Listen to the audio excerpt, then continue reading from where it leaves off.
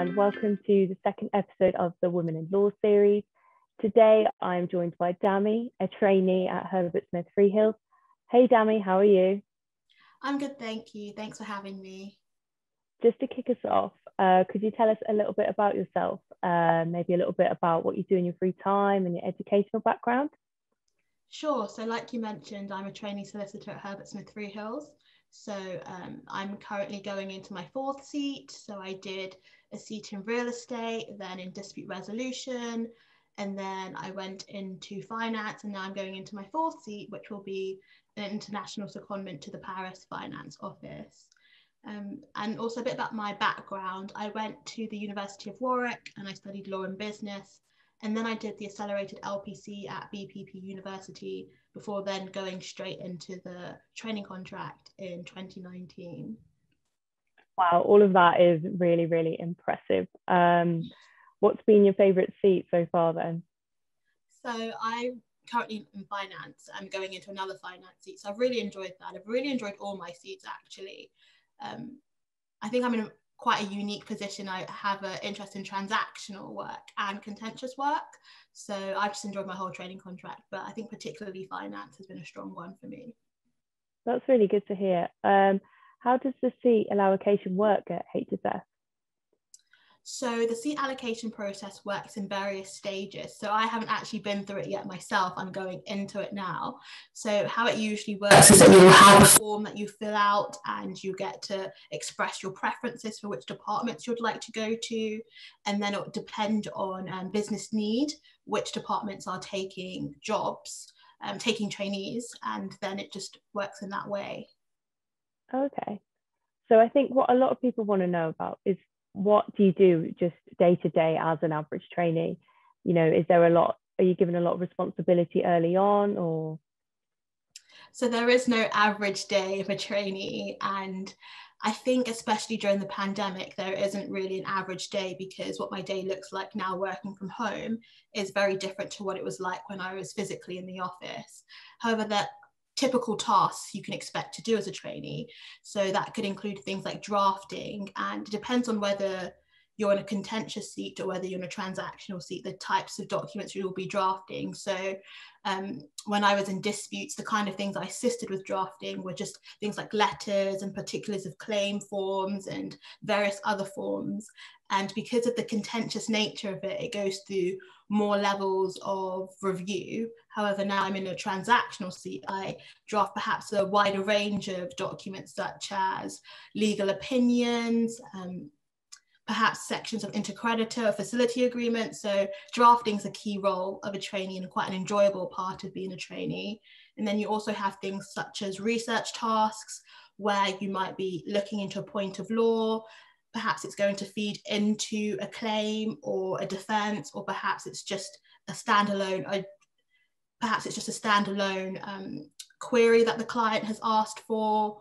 And then you also have the transactional management areas of the job. So that could be having calls with the client, having calls with local council, speaking to various people. So it's a very varied job, but those are the typical types of tasks you could expect to be doing.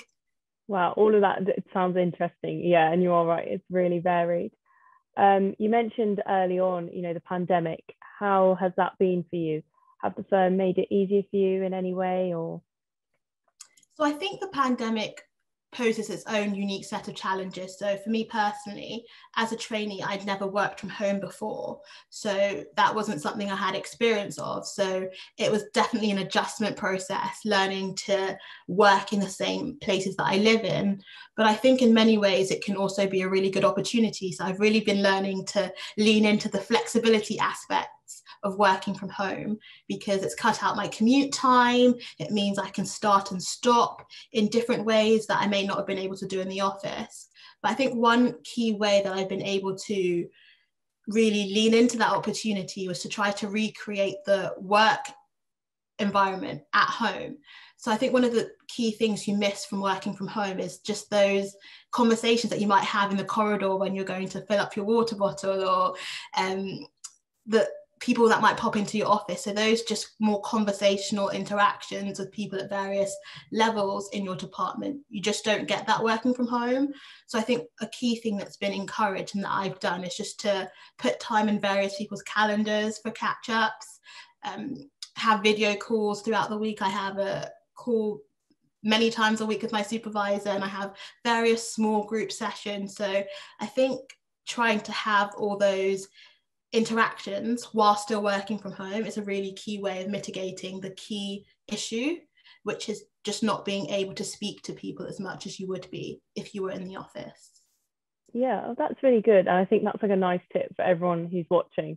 You know, if they're struggling in the pandemic and working from home, that, well, this is some way that you can recreate office life a little bit. Another thing that's quite topical at the moment is legal tech. Have you been involved in using any? Yeah, so that's a really interesting question, because legal tech is something that a lot of people are talking about, a lot of firms are talking about it, and a lot of individuals are really wanting to get into that area. So I'm part of the legal thinking and design team at HSF, which is a group of people who help to think of new ideas, test out new things that are going on in the firm, new tools. So one of the key tools I've been testing out over the past year is a tool called Contract Companion, which is kind of like a add-on to Word, and it helps you when you're proofreading documents. So you have all these really long agreements. So an intercreditor agreement could be up to 200 pages long. However, you need to really make sure that the defined terms match, the cross-references match. And this can seem like a really minor point, but it's so important, because you need to make sure that the document's consistent. And when you're negotiating a document, there can be various iterations of that document. So through this Contract Companion tool, it's just a way of streamlining the process, making it a bit faster, pointing you to areas that the tool thinks you might want to focus on. So it's a really good starting point and saves me so much time when I'm looking at documents. So that's one key tool that I've been looking at, but there are various other ones such as Contract Express, which is a document automation system, which helps you create contracts in a faster way. So it's not going to write the whole contract or the whole agreement. I don't think legal tech is going to be replacing lawyers anytime soon, but it helps make the process faster. So if you have a smaller document, so I think when I was in real estate, I used this a bit, where you have shorter form documents that only need to be filling in perhaps party names or specific details of the transaction, but they're perhaps just a couple of pages. So through something like Contract Express, you can do this a lot faster. And then we also have the digital law group. So you can, as a trainee and as an associate, and later on, go on secondment to the digital law group. And then they help with coding, with creating pricing tools, drafting tools. So the area of legal tech is really exciting. And I've just mentioned a few of the various things that are going on. But if you're interested in it, I think a lot of firms are really pursuing that area a lot. Yeah, I think it's fantastic, you as a trainee as well, that you're already getting to use it. It just shows that it's not just everyone who's high up, it's that everyone in the firm is getting to benefit. So in terms of, you know, this is a women in law series, what kinds of problems do you think women face in the legal sector? And is there anything you've encountered? So I think there are a wide range of issues that women do face, and I think that's just reflective of society in general. I don't think it's particularly unique to the legal sector, but just reflective of the world at large. So things such as unconscious bias and just a wide range of issues. But I think a key way to mitigate these issues are these initiatives that many firms set up. But for me, I think the better question is what happens on a day-to-day basis. So for me, it's the everyday engagement that you get with these issues and the interactions you have with people, and the fact that you can realize that people do really care about the issues. So I think a key example of that happened quite recently is that I'm co-chair of the Women Trainee Lawyers Network at my firm, and we've been starting a podcast series talking about a wide range of issues such as balance, starting conversations, breaking barriers. So really honing in on some of these issues that women in particular face, but just issues that a lot of people face in the world. And it's been really inspiring to hear people's stories, and also really great to know that people want to have these conversations. So I mentioned the episode on the topic of balance, which went into areas of work-life balance. And I remember sending an email to a woman called Alison Brown, who is our managing partner of part of the firm. And I sent her an email asking perhaps she wanted to come and speak on this podcast episode. And I think a lot of the people on my committee were thinking, I'm sure she'll say no, she must be so busy. But just the fact that she prioritized speaking on this podcast, and a wide range of really busy people are prioritizing speaking on these topics, those everyday interactions are what will counteract the issues and what will lead to progression, I think. Yeah, that sounds really good. It sounds like HSS culture is really like celebrating women, and it's nice that you've been given that networking opportunity. What advice do you think you would give to women wanting to go into law, knowing what you know now? So I think I would give a wide range of different advice depending on specific people, but the general advice I would give would just be to back yourself.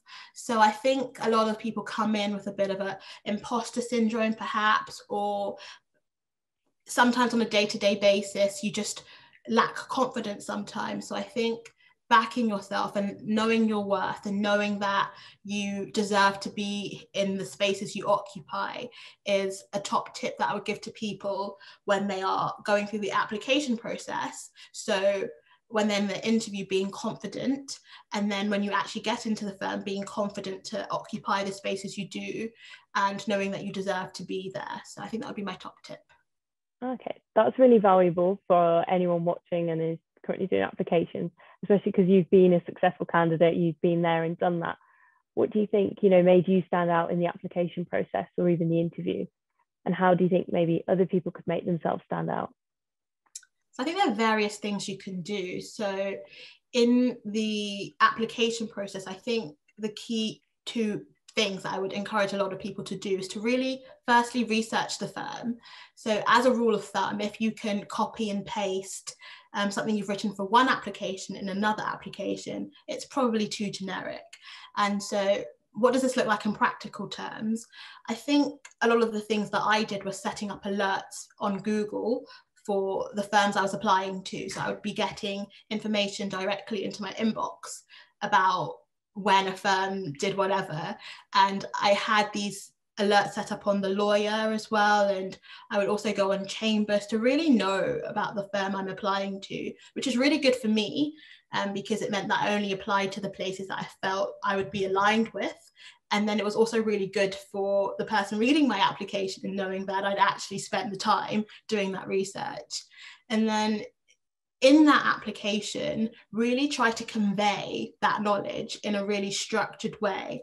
And I'm sure you've heard this time and time again, but that STAR structure is super basic, but it's really important. So that's the situation, task, action, result, because it's just a really easy way of having a well-structured answer. And I think that's what they actually are looking for. So you can just get that tick, tick, tick, just make it as easy as possible for the person reading your application to be aware of what you've done and the competencies you're trying to convey.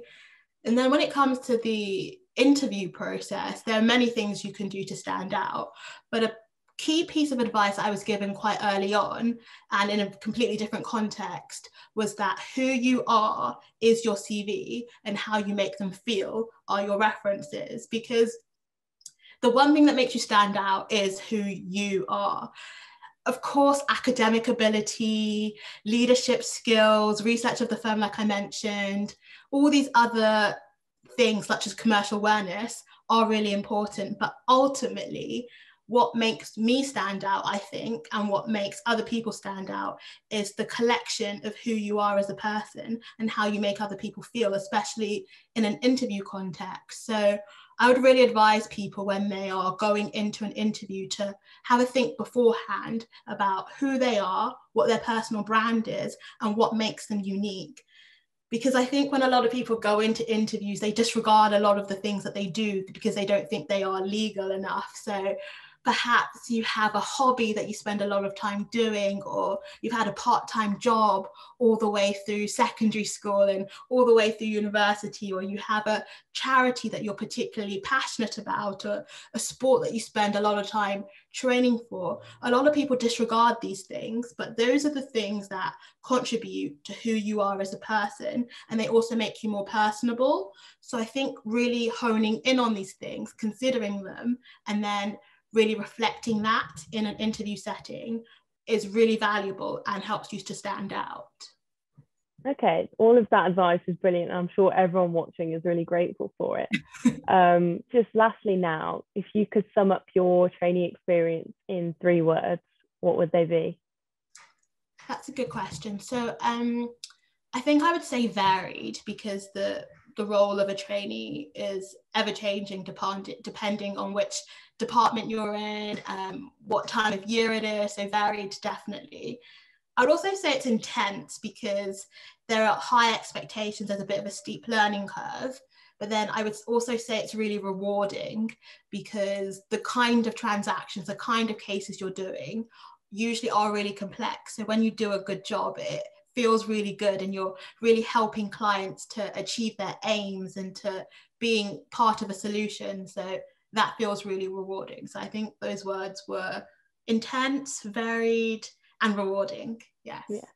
Okay, thank you for speaking with us today, Dammy. It's all been really helpful. We're just gonna cross off now. Thank you.